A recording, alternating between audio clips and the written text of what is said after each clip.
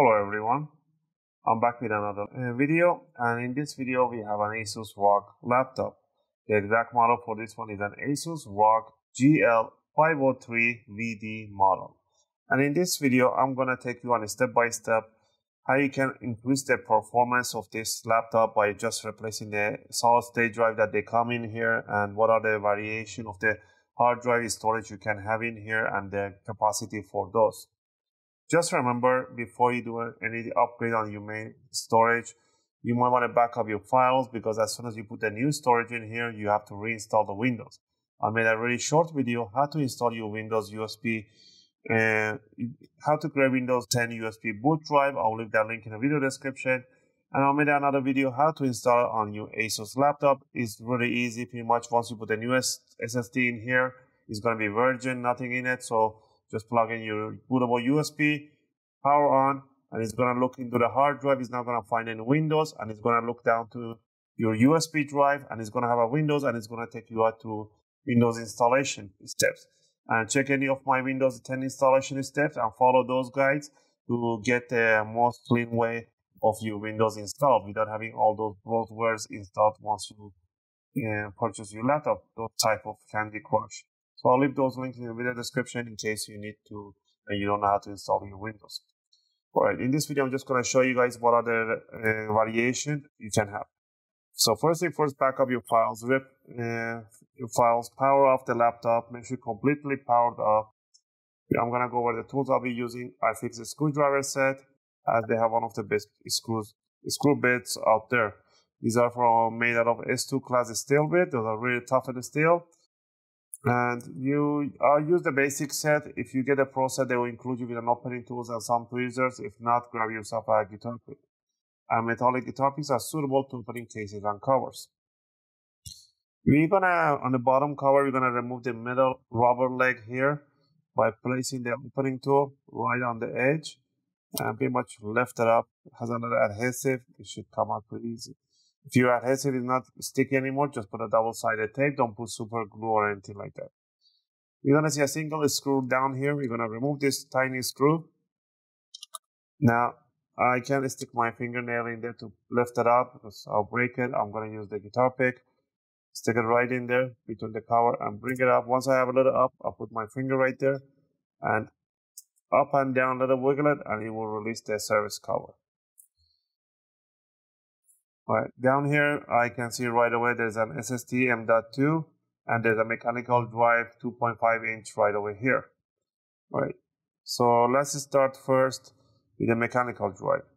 To remove the mechanical drive, the hard drive is being held down by a caddy. Caddy is a bracket, metal bracket that holds the hard drive in place so it doesn't move around. Has 4 screws, 1, 2, 3, 4. So first you want to remove these 4 screws. Also, if you guys like my videos, if you find my videos helpful and helping you guys out, you can support the channel by clicking the like and subscribe. I'll greatly appreciate it. It helps and motivates me to make more videos, take requests, and answer your questions in a comment area. Right, now that we remove this one, you want to lift it up. Just with a tiny hand, plastic, use that one to lift it up slowly because there's a tension on the cable. Once you put it up, you slide it towards the back end and then bring it up like that. And then you want to untangle this cable right in here. Then just untangle it. You don't need to disconnect it. Once you brought it like this, and you just want to grab this connector and pull it away, and then you have your hard drive disconnected. This one takes a low profile and thick profile hard drives.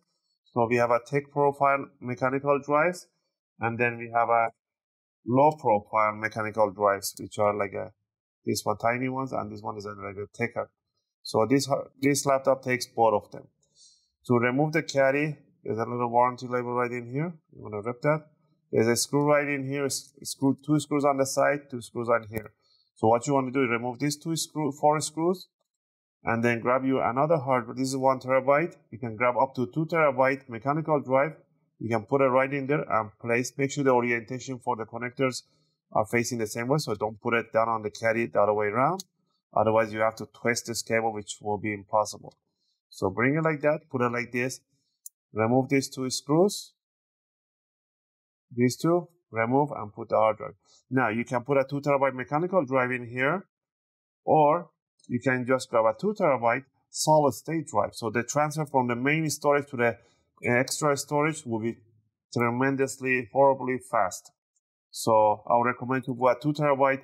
The good brand will be a Samsung Evo or Samsung Pro. Samsung Evo or Samsung Pro version of the hard drives. Those are really durable. And so I'll put a 2 terabyte SSD right in here. You can put. Again, SSDs are the same thing as a mechanical drive. They have the same screw holes. Goes in there. So you can upgrade that one.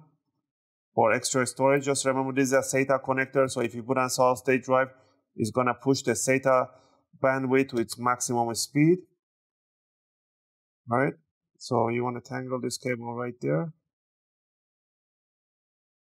And then you want to put the 4 screws right on the caddy. This is for demonstration. I'm not actually upgrading, but you can do it. You can put a 2 terabyte mechanical drive or 2 terabyte solid state drive. And as I just mentioned it, SSD is a SATA connector, SATA 3. So that means there's a limit of bandwidth in here, speed that you can have. So that with the solid state drive, you're going to get it to the maximum that you can reach. Now, down on the M.2 drive in here, you're going to see there's a tiny screw right in here. USB could be a black color or this is a chrome color. You want to remove that screw. This hard drive just comes up in 45-degree angle. Just like that. And then you want to slide it out in the same direction backwards, just like that. And right away that I can see that this hard drive, this SSD is an M.2, but it's a SATA version. That means this is the same speed as a regular SATA SSD, which you can plug in on here. But this motherboard does support an NVMe M.2, so I highly, which is like about 5-6 times faster than this SATA connector.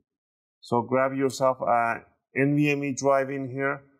A good NVMe brand would be again Samsung 980 Pro. These are really good. They have only one notch on them, or you can put whichever you wish, depending on how much you want to spend. In this case, I have a Kingston, if I can find it. I have a Kingston somewhere over here. Yeah. I have a Kingston SSD with one notch right on top. Doesn't matter how many notches you have. You want to bring it down in 45-degree inside the connector.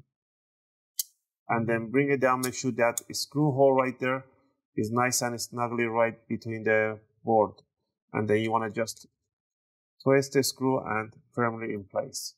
And that's how you can install a bigger capacity. You can install a 2 terabyte if you want, a 2 terabyte NVMe drive in here and put your Windows in here, and you're going to see the difference from this SSD M.2 from an NVMe drive once you put your new Windows installed in here. All right, now that you installed both of them, all you need to do is to grab the bottom cover, make sure the back end, this side goes down right in the connector here on the corner, and then you want to push the side, but you want to hear those click sounds right there. And the last thing down here would be to just put the tiny screw right on top and put the rubber leg right over. And there we have it.